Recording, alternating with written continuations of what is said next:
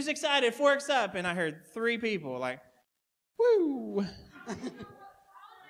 Forks up. I didn't come up with it. It's kind of a new thing. Forks up. Yep. All right. Yeah. All right. Well, this took a turn, but that's okay. Let's start out in a word of prayer. Amen. All right. Robbie's like, please pray. All right. Heavenly Father, thank you for today. Thank you for an opportunity to come together, to worship you, to fellowship with one another, to have some fun this morning. God, we ask as we worship you that it's not just some songs that we sing, that we are intentional at our praise and our worship, and that it's for you, the one true King. God, we ask that you would soften our hearts this morning, help us to set aside the distractions of the day-to-day, and help us to focus on you and what you'd have for us this morning. Be with Pastor Robbie. He's had an awesome opportunity throughout the week to share the gospel in several different settings. And God, we just ask that you would continue to encourage him and give him and all of us opportunities to share the gospel in our communities, and just give him the confidence to share boldly this morning. It's in Jesus' name we pray. And all God's people said, Amen. Amen. Hey, we're getting better. There was a lot of amens with that one. There we go. All right, you join with us this morning.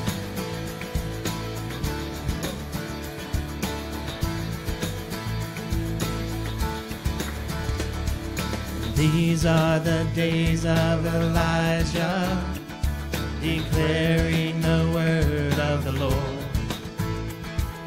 These are the days of your servant Moses, righteousness being restored. Oh, these are days of great trial, of famine and darkness and soul.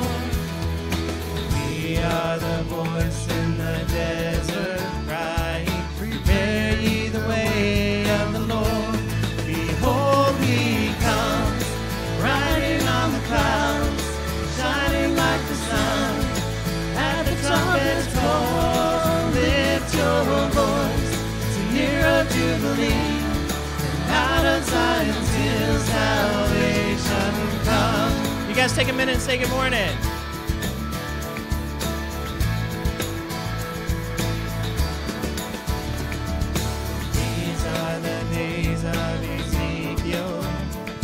The tribals becoming as flesh. These are the days of your servant David, building a temple of praise. These are the days of the harvest. The fields are as wide in your world, and we are the laborers in your vineyards, declaring the word of the Lord. Behold, he comes, riding on the clouds, shining like the sun. At the trumpet's call, lift your voice, it's a year of jubilee. Out of Zion's hill, salvation comes. Behold, he comes, riding on the clouds, shining like the sun. At the trumpet's call, lift your voice, it's a year of jubilee. Out of Zion's hill, salvation comes. There is no God like Jehovah. There is no God like Jehovah. There is no God like Jehovah. There is no God like Jehovah. There is no God like Jehovah. There is no God like Jehovah. There is no God like Jehovah. Oh, he comes, riding on the clouds, shining like the sun. At the trumpet's call, lift your voice, it's a year of jubilee. Out of Zion's hill, salvation comes. Behold, he comes, riding on the clouds, shining like the sun. At the trumpet's call, so lift your voice, it's a year of jubilee. Out of Zion's hill, salvation comes.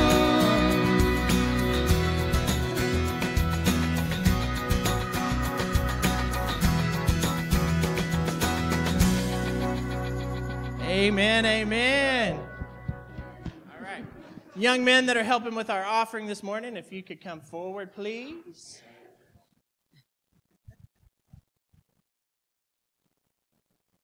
Here, fishy, fishy. I like that shirt.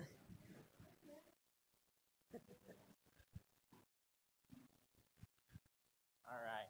Heavenly Father, thank you once again for today. Thank you for an opportunity to worship you through our giving. God, we're so excited about the things that you've been able to accomplish through us here at your church. I ask that you would help us to give generously as you've given to us, and that we would be good stewards of the funds and use them to your glory. It's in Christ's name we pray. Amen.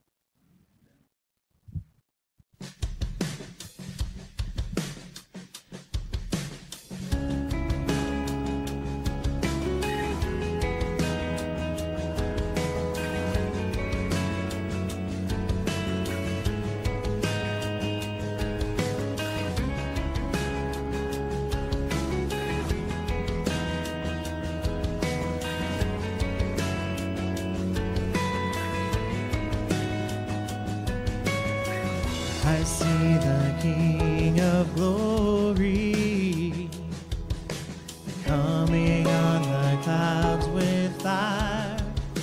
The whole earth shakes, the whole earth shakes.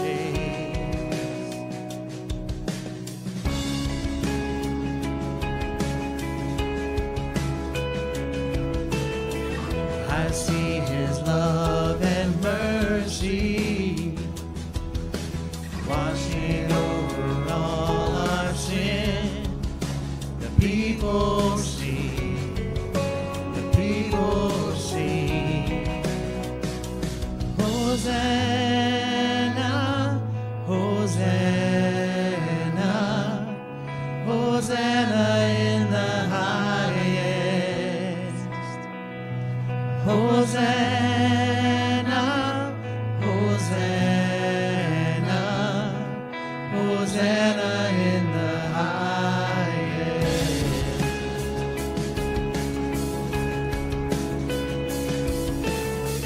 I see a generation rising up to take their place with selfless faith, with selfless faith. I see a near revival stirring as we pray and seek. We're on our knees, we're on our knees. Hosanna, Hosanna, Hosanna in the highest. Hosanna, Hosanna, Hosanna in the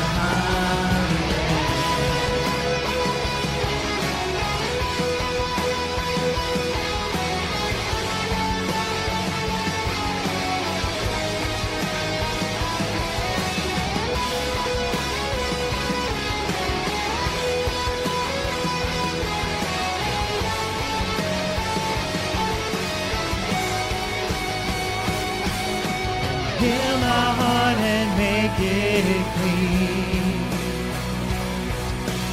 Open up my eyes to the things unseen, and show me how to love like you have loved me.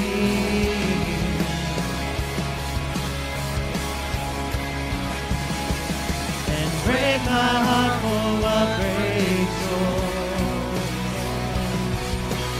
Everything I am for your kingdom's cause. As I walk from earth into eternity.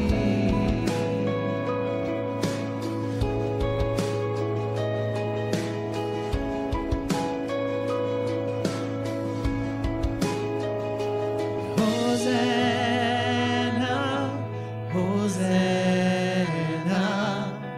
Hosanna in the highest. Hosanna, Hosanna,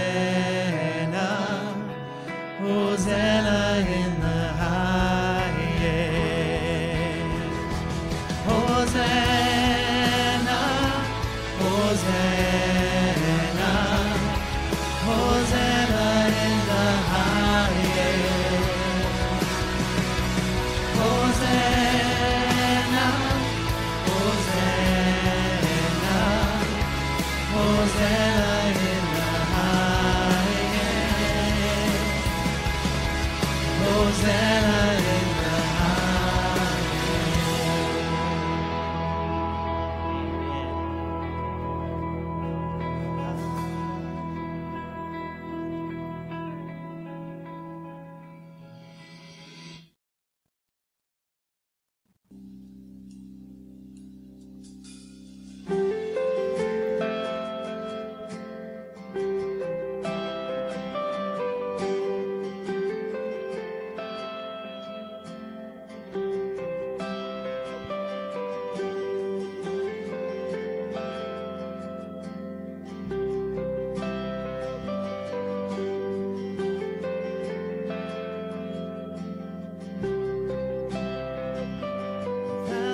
Times I fail, still your mercy remains.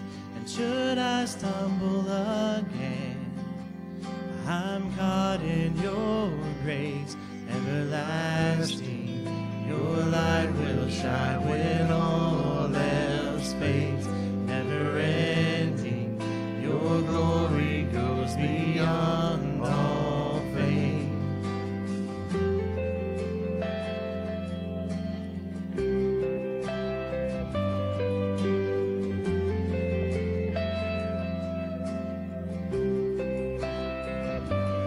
Will above all else, my purpose remains. The art of losing myself in bringing you praise everlasting. Your light will shine when all else fades, never ending. Your glory goes beyond all fame.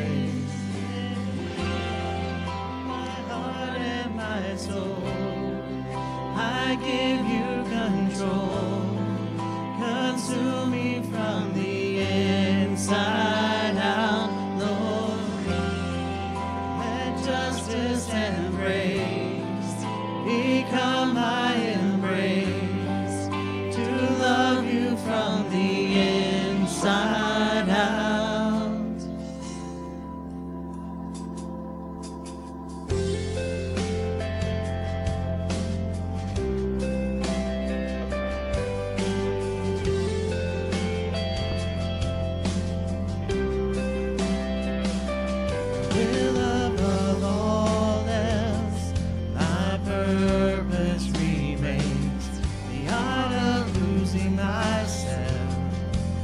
In bringing you praise everlasting, your light will shine when all else fades, never ending.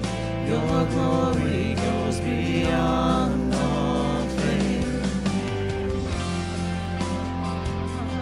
My soul, I give you control. Consume me from the inside. Justice and grace become my embrace, to love you from the inside out, lasting. Your light will shine when all else fades, never ending. Your glory goes beyond all fame. The cry of my heart is to bring inside out in my soul, cries out.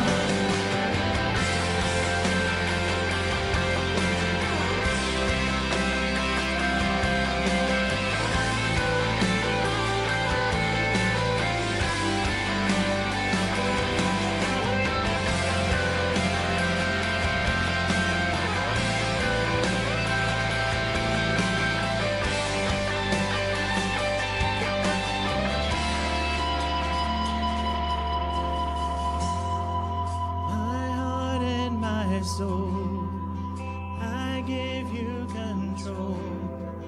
Consume me from the inside out, Lord.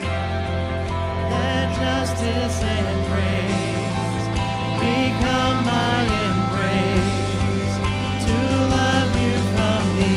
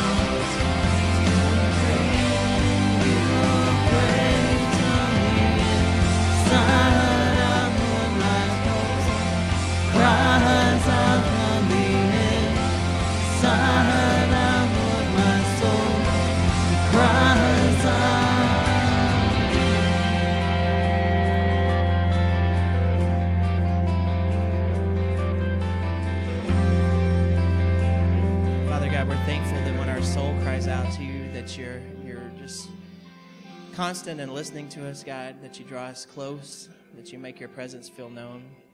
God, we ask that this morning as we bring our requests to you, as we bring our praises, as we bring our prayers, so we bring our hearts to you this morning, God, that you would just bring us up close, hug us tight, let us feel you this morning. It's in Jesus' name.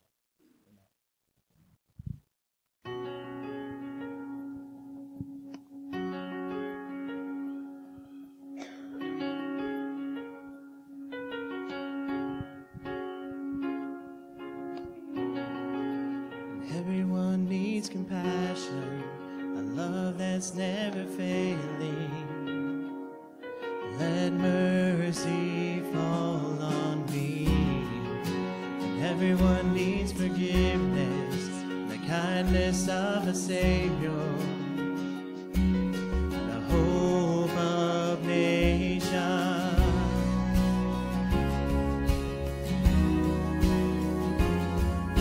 Savior, He can move the mountains.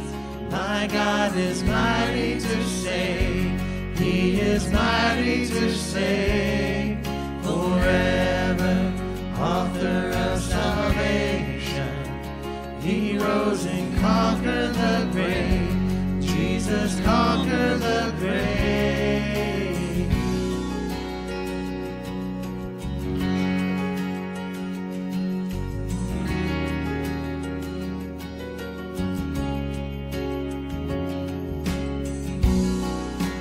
Take me as you find me, all my fears and failures.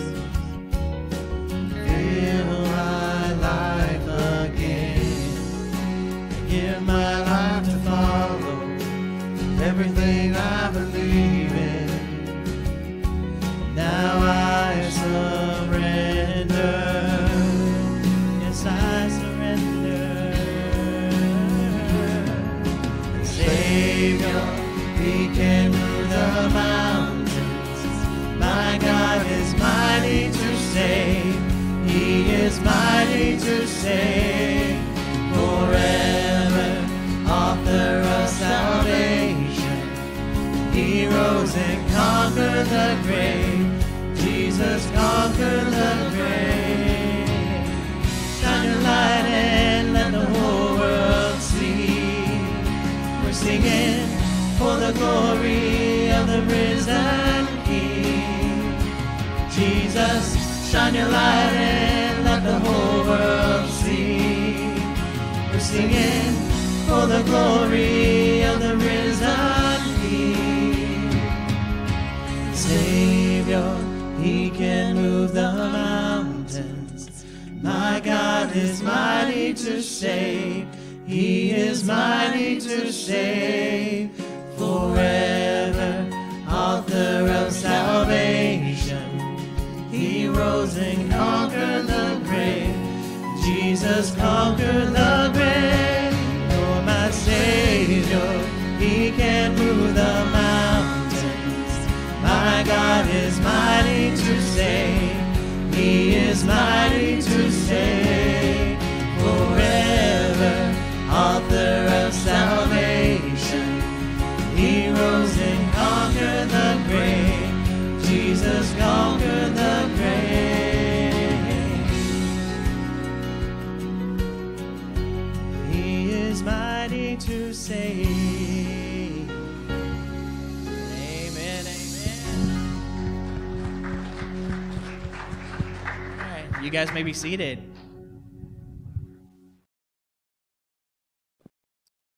Good morning, church. If you would open up your Bibles to the book of Luke, chapter 14.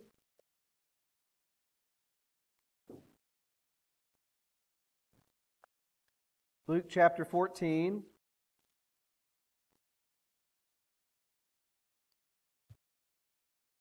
The title of today's message is Prayer and Fasting, Humbleness and a Focused Heart. It's our last message in a series on prayer and fasting. But it might be the most important because we get to see the application of a humble existence and a focused heart as we long for the Lord in this world. And we see that in an interesting manner because Jesus Christ is in a social setting and He is reclining at the table because He was invited to a very special banquet, a party, a shindig, to use the Texas term. Anybody ever heard of a shindig before? Oh, yeah. Texans like our shindigs. Christ is at a shindig, and throughout His time with these folks, He decides, as He watches some important people take their places at the seats of honor, He decides to share a little parable. And He begins to share some of the challenges that humans have with wanting to be in a place of importance. So we begin our message today with the text from Luke chapter 14. We'll begin in verse 7 and read several verses. Then we'll backtrack to verse 1 here after a while. But Luke 14 verse 7 says this: Now He told a parable to those who were invited when He noticed how they chose the places of honor, saying to them, When you are invited by someone to a wedding feast, do not sit down in a place of honor, lest someone more distinguished than you be invited by him. And he who invited you both will come and say to you, Give your place to this person. Then you will begin with shame to take the lowest place. Verse 10 says, But when you are invited, go and sit in the lowest place, so that when your host comes, he may say to you, Friend, move up higher. Then you will be honored in the presence of all who sit at the table with you. For everyone who exalts himself will be humbled, and he who humbles himself will be exalted. What is happening here in verses 7 through 11 is what happens each and every day in our lives in society. We find ourselves in positions where we have to choose social norms. And I happen to work in a setting with people who have no social norms. I work with high school students. And if you think that you work around some adults without social norms, you need to go hang out in a high school classroom. Not just that, a Title I high school classroom, a classroom with students who oftentimes lack parenting, stability, the basic essentials required to exist in a society of typical middle-class prosperity that other countries are not rewarded with and blessed with in such a great land as America. Many of these students will just walk up and ask you for something without any kind of a clue that it's not appropriate to do it at that time, which is kind of refreshing in a sense. I mean, in a way, it's kind of refreshing for people to walk up and just blatantly ask you for whatever it is that they want. Because as you grow older, as many of you in the room know, you have to be careful when you ask it, how you ask it, why you ask it, the words that you use to ask it, the manners by which you use to ask it. Okay? My parents growing up, I would get thumped in the back of the head if I asked something at the wrong time or in the wrong tone and with the wrong cadence, the wrong words, if I didn't act loving, if I didn't say, yes, sir, yes, ma'am, that kind of thing. I would get thumped in the back of the head. A lot of my students have never said the word ma'am or sir in their entire life. Now, in my class, I direct them that way. By the end of the year, many times they know that. They shake my hand at the beginning of class when they walk in my door. By the end of the year, they'll look you right in the eye and shake your hand. Good morning, sir. Good to see you. I say, good morning. Good to see you, ma'am. It makes a difference. But that doesn't change the crux of society, which is, I want what I want, and I want it now. The difference is, those who are more cultured and culturated, we just do it in a much more sneaky way. Right? We do it in a way because we've had to be conditioned to get what we want in very particular manners and very polite manners, many of us in the room. But Jesus says, hey, there's an ongoing problem, and I'm going to tell you about it. But let's not forget how this started. In 14:1, it says, one Sabbath, when he went to dine at the house of a ruler of the Pharisees, they were watching him carefully. So in 14:1, we get the background to how Christ ended up with this special dinner in the Pharisees. What does it say? On the Sabbath, one Sabbath, when he went to dine at the house of a ruler. Now, I want to point to the word ruler, even though our passage isn't focused on 14:1. The word ruler is archon in Greek. It's this word that's where we get the word arch. The arch ruler, the main ruler. This isn't some mid-level leader. This is the leader. And somehow, Christ is invited to sup at that table. One of the most fascinating studies I ever did in seminary in Christology focused on this passage. Why in the world would the Pharisees want to invite Jesus Christ to their dinner?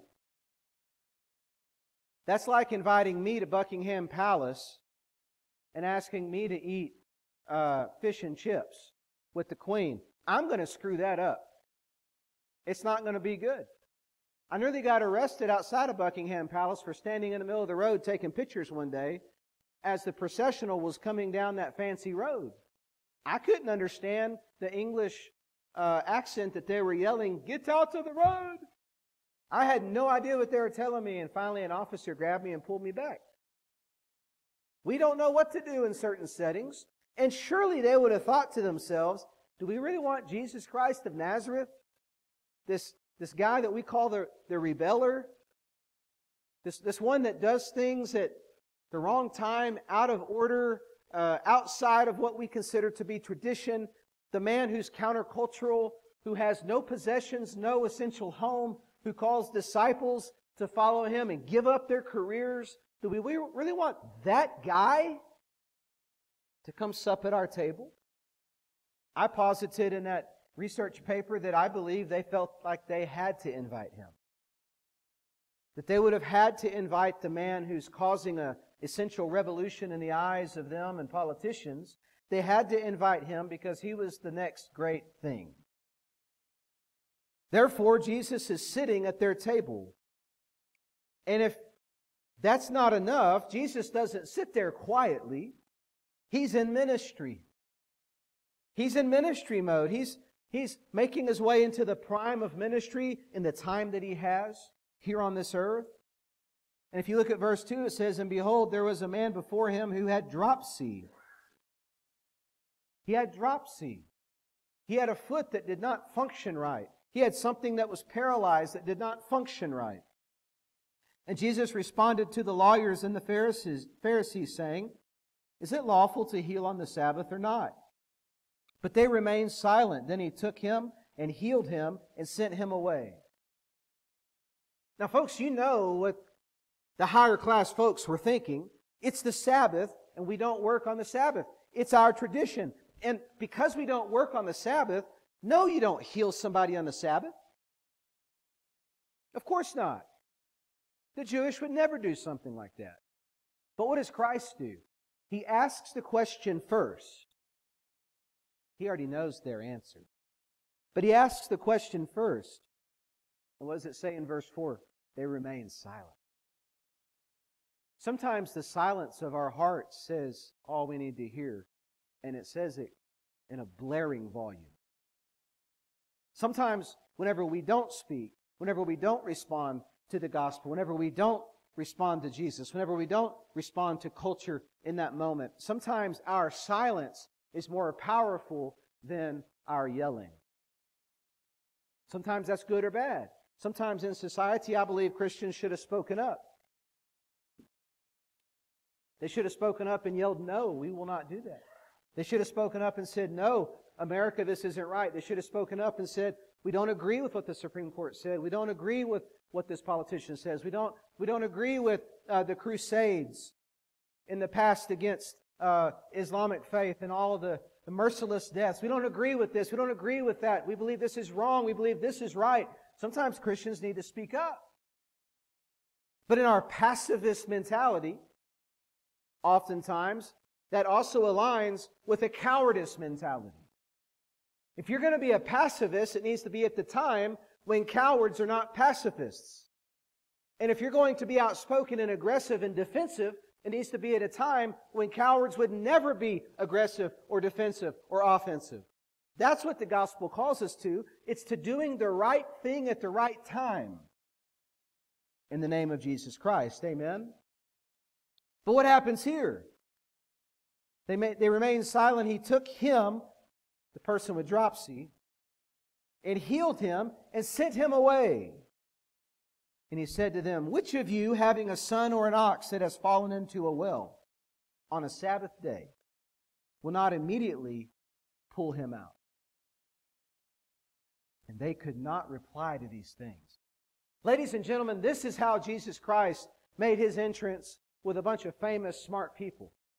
He drops down at the foot of the table, most likely, looks around at all these important people, finds a man with dropsy, and heals him on the Sabbath in front of all the special people. And then he asks them a question that they wouldn't dare answer in public, because they all know that they would do exactly what he just did, even though they're about to stare at him with anger and bitterness and hate. Jesus healed on the Sabbath. He was countercultural. Welcome to the biggest party in the land. Please be seated. Jesus spots the man, the least of these, the lowly, who needs to be healed, heals him, and challenges the Pharisees while he does it. That's the background to why Jesus is at this shindig to begin with, whenever we begin in verse 7 today. So then he tells a parable. That healing, folks, was the preface to this parable. Because what does it say in 7b? When he noticed how they chose the places of honor. He's watching how they're seating people at the master's table, at the arch leader's table. And he's watching how this happens, and he sees an opportunity. He sees an opportunity for teaching, for learning, for the gospel to be taught, the way of man to be challenged. And he says in verse 8, when you are invited by someone to a wedding feast, do not sit down in a place of honor, lest someone more distinguished than you be invited by him.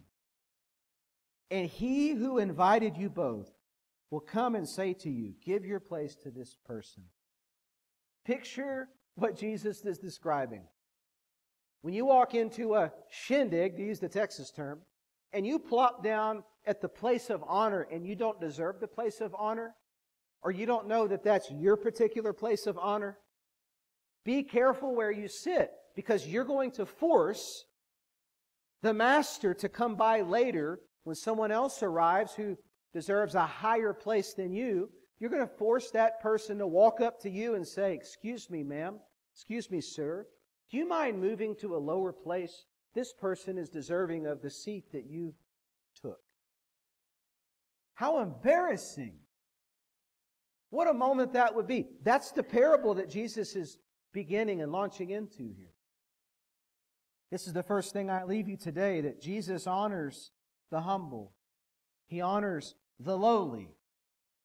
He doesn't honor the master at the table.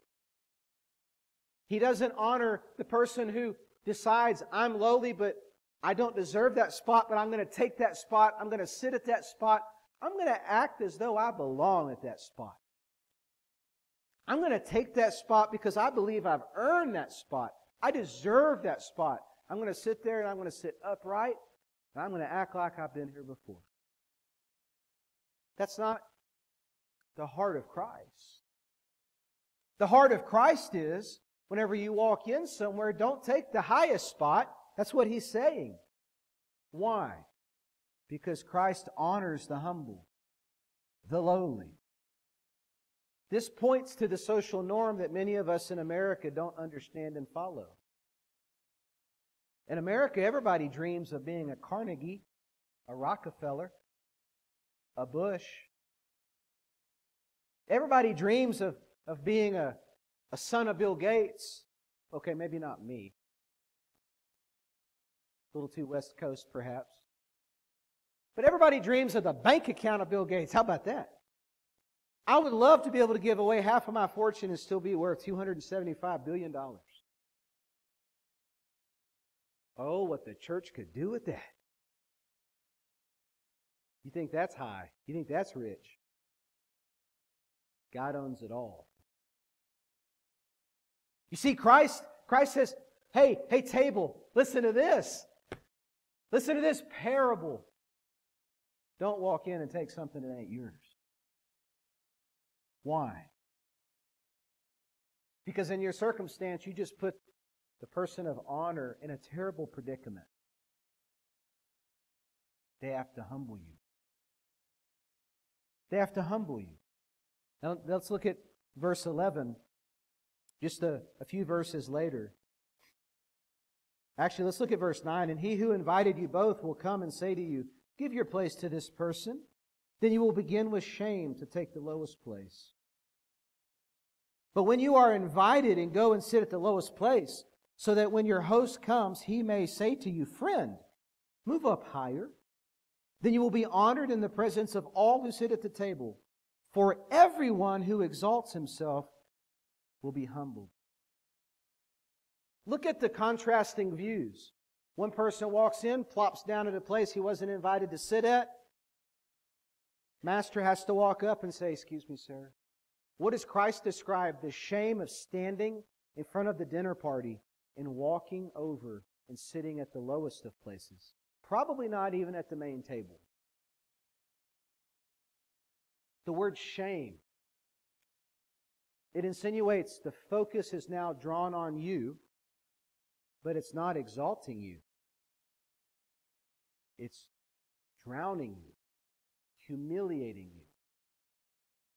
Christ didn't bring that on you. The world didn't bring that on you. You brought that on you. And Christ points to you as the problem.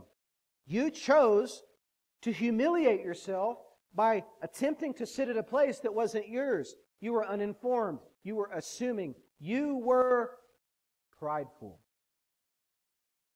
But instead, Christ says, don't do that.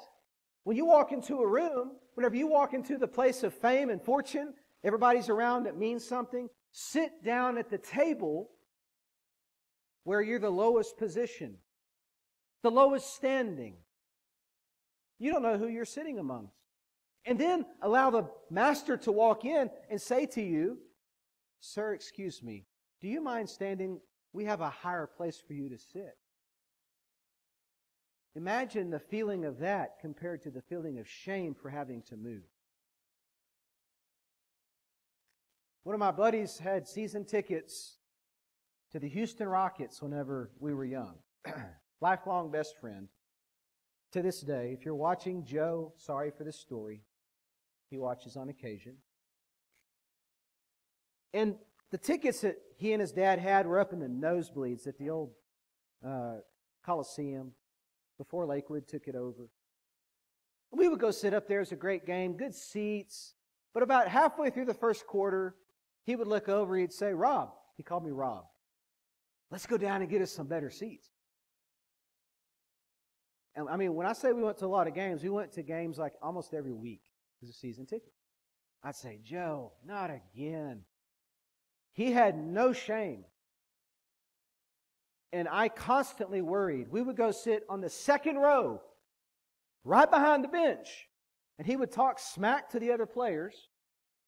And I would sit there in constant fear for the remainder of the game that some rich person's going to walk up and say, boys, you're in my seat. And we're going to get booted. And his dad's going to lose their tickets. I had these fears. Joe had no shame. He'd say, if the times that happened, he jumped up, shook hands with them, introduced himself. I'm gone. In shame. Going back to the nosebleeds. Joe's like, where are you going? Let's just move down a couple seats. Not a big deal. To this day, he's wired a little bit like that. Now, he'll tell me, hey, dude, just relax. I'll tell him, hey, be humbled. Come on, man. In reality, there's a little bit of both. Do you know you're important? Do you know you're valuable? Yeah, in the name of Jesus you are. Do you know that you were created by God? Absolutely, but that doesn't entitle you to go to a station that you don't deserve, plop down and say, I'm here, everybody. I am awesome. I'm going to be on TV today. I got no qualifications. I got no understanding of what I'm supposed to be doing. But I'm here and I'm awesome and I'm going to deserve this because I exist. Now I sound like a politician. But in all reality, that's the way some people are wired. Other people say, I don't deserve this. I don't even deserve the lowest station. I don't deserve to even breathe. I don't deserve to even be here. Now that might go a little too far the other way. Maybe we need to be in the middle. Whatever pride we do have is because Jesus Christ saved me. It's because Jesus Christ sustained me when I woke up this morning. It's because Jesus Christ allows us to meet right here, right now, to worship and exalt His name. By the way, y'all were singing it out today. You might not have given an amen on the farmer fork. But y'all were singing. I looked over at Sarah. I said, honey, listen to them belting it out. I got teared. Chill bumps right now explaining it. It was beautiful. By the way, Miss J, the fork is the hay fork. It's the hay fork. It's the fork of the devil. No, just kidding. It's the hay fork. Yeah, that's what that is. Farmer Joe. Big, swole Farmer Joe with the overalls. But I digress, as Sarah would remind me. So, you got these contrasting viewpoints. You've got the one who takes the seat that he doesn't deserve. You got the one who sits at the place he doesn't deserve because he's way higher than that and he probably knows it, but he's unassuming. And some of the greatest relationships in our world involve those two people, like my buddy and I. You offset each other. A lot of marriages might even be like that. But in reality, what does Christ want from us? Well, let's continue in verse 11. For everyone who exalts himself will be humbled. And get this next part. And he who humbles himself will be exalted. He who humbles himself will be exalted. Notice he doesn't say, and the one who allows God to humble you. I believe that happens to each and every person on planet Earth. Whenever we get haughty in spirit, whenever we exalt ourselves above, whenever we are prideful, I believe God humbles us, absolutely. But I believe man, in our decision to sin, is where the pride comes from. We think we can get away with it. We think it's not a big deal. That's the third thing that I leave us today. The sin of pride is the Achilles heel of humanity. That's what Christ is really talking about. The prideful man walks in and sits down at a place that he doesn't deserve. The humble man walks in and sits at a place that he probably feels like no one deserves. He probably feels like no one deserves any kind of separation and hierarchy. The foot of the table. You know why they call it the foot of the table? A lot of times if the floor was unlevel, it would slope towards the foot of the table. If you think of the word feet in ancient culture, they were absolutely disgusting. They weren't street sweepers that spun on concrete and swept out all the debris. The livestock, the equine, would spread feces throughout the road. And you walked either barefoot, if you were the lowly, or with strapless sandals, or with strap sandals if you had a bit of prominence. Your feet took that on each and every day as you walked. And then you didn't get into a 60 psi shower with 17 shower heads and adjustable neon lights and music playing on your Bluetooth, and you scrubbed your feet. You didn't have a whirly bird with a diamond bit to scrape your heels, ladies. Right? You got into a river. You got a basin of water from a well and pumped it at best as time went on. But in reality, you lifted it up by a rope with a pail that probably had holes in it. And you did your best to clean your feet, and they were still dirty by today's standards. The foot of the table was where people sat that didn't have status. They would have been honored just to be at the table at all. If you want to relinquish your pride, put your heart in the setting of, Father, I do not deserve a relationship with you. I'm honored to have one. Just allowing me to sup with you at your table of glory. I don't deserve that, Father. Thank you. That's what Christ is talking about. Letting go of the pride and just being grateful to be at the party at all. But we want more. We want something else. We want something we don't necessarily deserve. This is exactly what got Lucifer in trouble. Lucifer, as you might remember, we see in Ezekiel, Lucifer was created for glory and beauty. He was the most beautiful. And if you look in that passage in Ezekiel where you see this description of how Lucifer was created and the glory and beauty that he had that encompassed his existence, it names off all of these gorgeous stones that were also created when he was created. It compares him to just the awestruck nature of these gems. And then what does it say? Then Ezekiel says, you were blameless in your ways, Ezekiel 28:15, from the day you were created until unrighteousness was found in you. In the abundance of your trade, you were filled with violence in your midst, and you sinned. So I cast you as a profane thing from the mountain of God, and I destroyed you. Pride. Pride. Lucifer chose to be his own God. Isaiah 14:12 continues in this description of the downfall. It says, you said in your heart, I will ascend to heaven above the stars of God. I will set my throne on high, and I will sit on the mount of assembly in the far reaches of the north. What lofty words to describe the pride of Lucifer. I will make myself like the Most High. That was the heart of Lucifer. He wasn't happy being this gorgeous creation of cherubim that looked like gems and stones. He wasn't content in having his place of honor. He wanted a higher place of honor. He wanted to sit at the head of the table. And what did God do? Banished him. He banished him. Or as Ezekiel says, destroyed him. Destroyed him.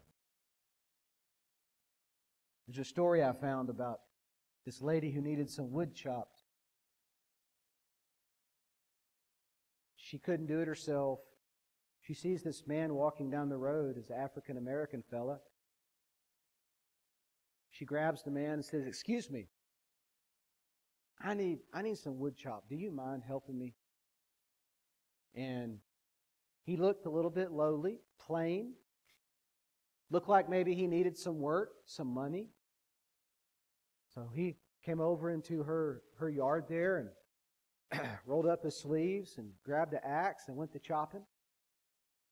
He chopped up all the wood, split all the wood, took care of his business, started taking it into the home, and the woman's daughter started smiling and giggling.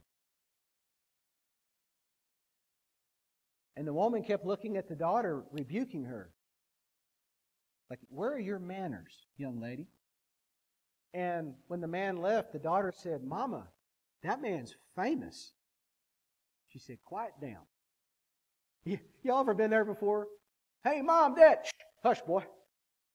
No, hush. You know, parents, sometimes we get locked into our own thing.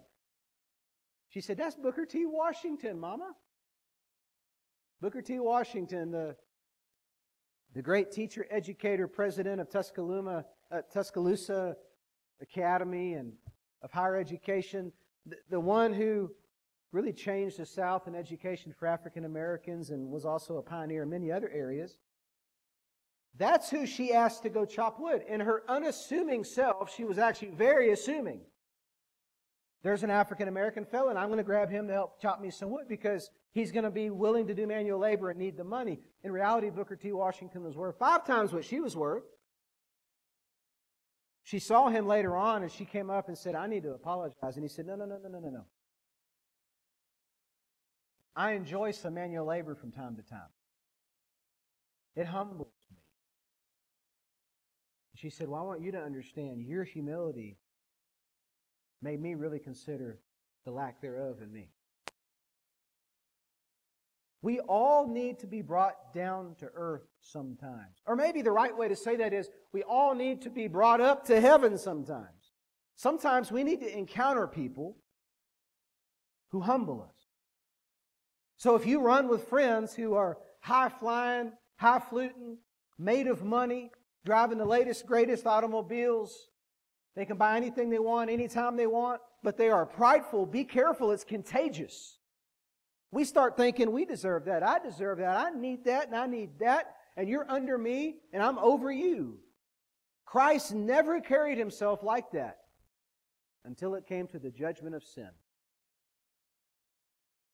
which is supernatural. But as far as the stations of life, we see today exactly how Christ looked at the stations of life. He did not care how much money you had, as long as you loved people with it. And He did not care where you sat at the table, as long as the master wasn't shamed because you sat there and had to be asked to move. Because what was it about? What did Christ start the chapter with? The well-being of others. You don't think He knew He would be rebuked later on? Accused later on of working on the Sabbath? Of course He did. That's why He asked this question. Do you believe it's wrong to heal on the Sabbath? That's why Christ did that. He knew what He was about to do. Then He said, if you have a problem, if your son or daughter has an issue, would you not pull your oxen out of the ditch, to use the modern translation? And they remained silent. What does this tell us? The application here is their silence showed their own pride. Their silence showed their own reluctance to sit at the foot of the table. I might even go so far as to say they didn't want one of their guests mingling with the lowly with dropsy. Anywhere involved in that banquet. We're too good for that, they thought. That's what the world tells you. That's what Satan tells you. All the things you've done, you don't deserve to sup with God. You don't deserve to be saved with Christ. Christ is too good for that. All the things you've done, no one will ever understand. You know, people know what you did. They'll never believe that you've been transformed. What are they saying? I'm better than you. I deserve to be at that table. You don't. But guess what? They haven't given their heart to Jesus. Today, you have that opportunity. If you've never given your heart to Jesus Christ, there is a seat at the table for you. And it's a seat that you don't feel like you deserve. I know that feeling. But He's calling you today. He's calling you today. Trust upon the Lord. Believe with all your heart. Ask Him to forgive you of your sin. And today you can have a relationship with Him. Pride cometh before the fall, and we've all fallen. But today maybe you've accepted Jesus Christ as your Lord and Savior, but you feel so unworthy. The things you've done, the mistakes that you've made, you still struggle with the guilt, the pain, the conviction. You've never allowed yourself to feel forgiven for the things that you've done. We've all been there. We've all struggled with those decisions or the consequences that follow those decisions. And today, right here, right now, you can have freedom for the things that you've done. Final liberty. The strings can be cut from the things that you've done.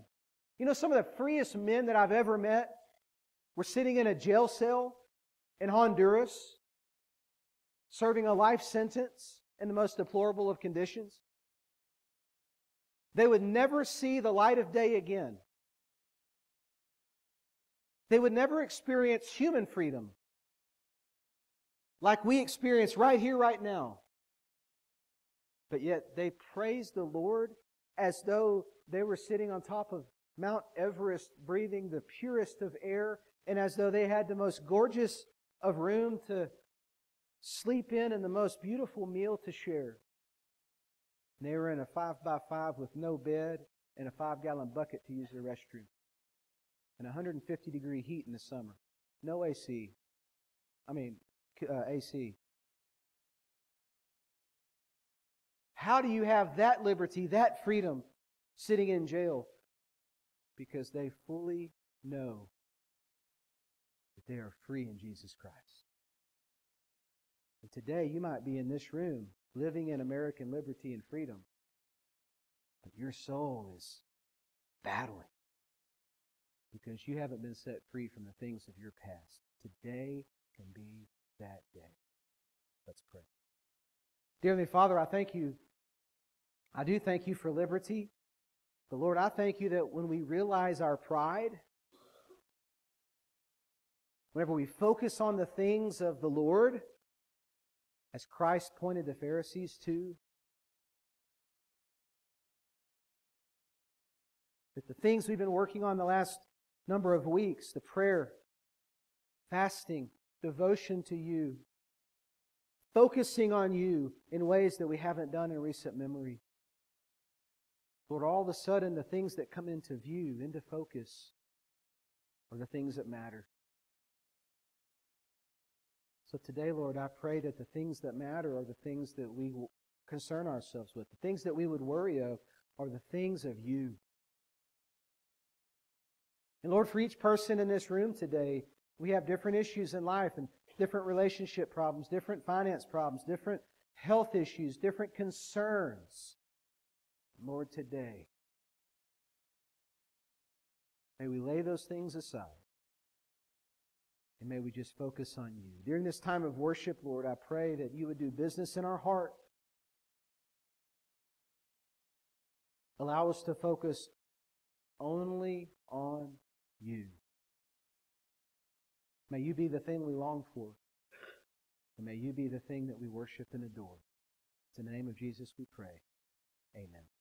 If you would, please stand as we sing In Christ Alone.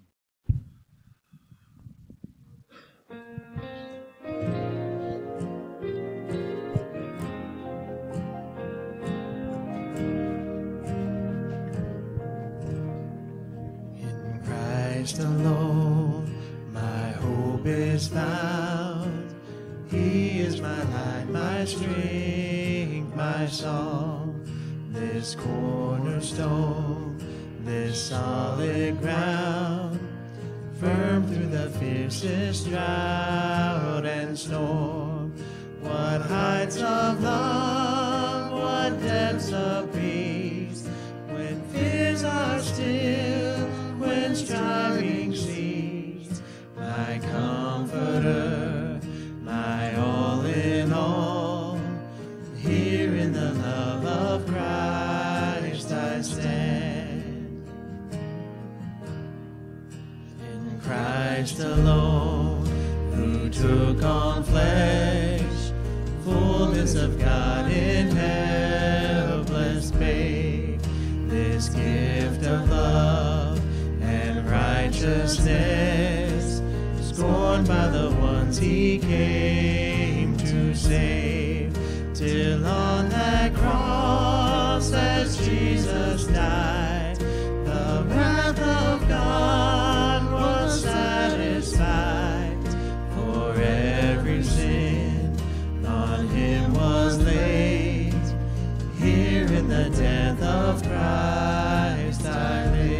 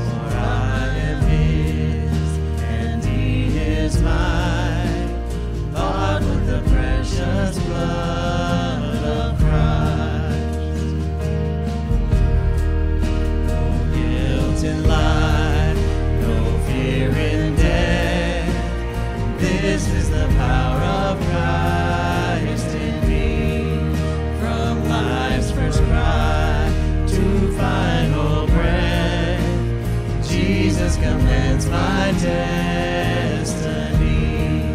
No power of hell, no scheme of man can ever pluck me from his hands till he returns or calls me home. Here in the power of Christ I stand. No power of hell, no scheme of man can ever pluck me from his hands till he returns or calls me home. Here in the power of Christ I stand.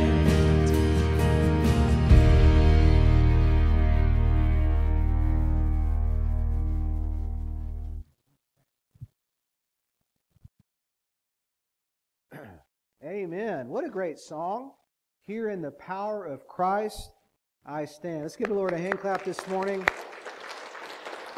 I'm going to ask Miss Bethany and James if you guys would come forward. They come to us this morning from Preston Trails Baptist Church in Frisco, Texas. And they have been visiting for several weeks. They feel that the Lord is calling them to transfer their membership to Trinity Baptist Church in Farmersville. Praise the Lord. Woo! Both James and Bethany have both been baptized by immersion. They asked this morning that we accept them into our fellowship by transfer of letter.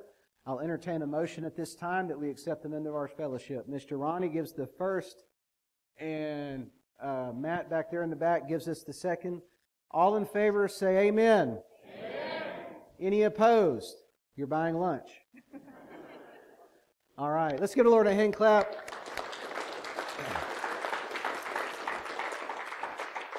So I'm going to pray for them as we close, but I'm also going to ask if you would come forward this morning and extend the right hand to Christian Fellowship and just let them know how excited you are that they feel called to join our fellowship. I'm excited for them. I'm excited to see what God's going to do through them. Amen? Amen. Let's go to the Lord in prayer. Dear Heavenly Father, I thank you for Bethany and for James. Lord, I thank you for leading them here. I thank you for this season in our church body, this season of growth. Lord, I pray that you put the right people here at the right time for the right purpose, and we believe you're doing that. But Lord, I pray today that you would ordain our steps, that you would illuminate our steps that we take. And Lord, I pray that as you stretch us, as you grow us, that the world would be changed, not because of the name Trinity Baptist Church, but because of Jesus. Lord, I thank you that you're doing that. And Lord, I praise you, and I give you all of the glory today. It's in the name of Christ we pray. And everybody said, Amen. Come on forward and give them a hug and a handshake.